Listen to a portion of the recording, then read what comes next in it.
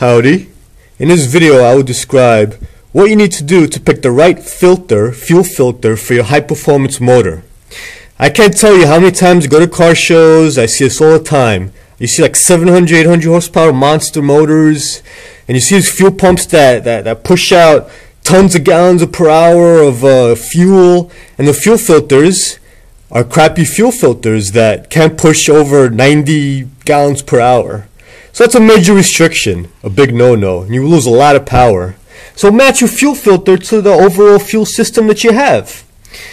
My motor right here, as you can see down there, I have a mechanical pump. It's an Edelbrock one. I believe it's 110 gallons per hour. It's Edelbrock Performer one at 6 psi. And it's good for my motor. Actually, it's good for 600 horsepower, which I'm pretty good for. Well, under that. Anyway, and I have an Aeromotive fuel filter.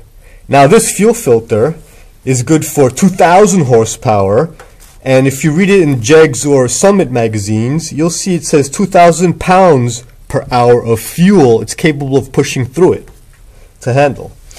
You divide that by 6 pounds per gallon, it's around 333 gallons per hour. So my 110 gallon per hour fuel pump has no problem pushing the fuel through this, no restriction there. Don't look at me though, I like to go overkill on stuff because I'm actually going to get a full Aeromotive setup. So this is already set up for me. I don't have to buy a fuel filter next time I upgrade my fuel system. It's already done.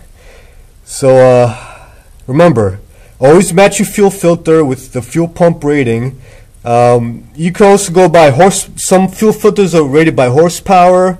Some are rated by PSI if it's fuel injection or carbed, and also gallons per hour, liters per hour if you're fuel injected. So please match your fuel filter with your fuel pump. Thanks, and please subscribe to my channel. Have a good day. Bye.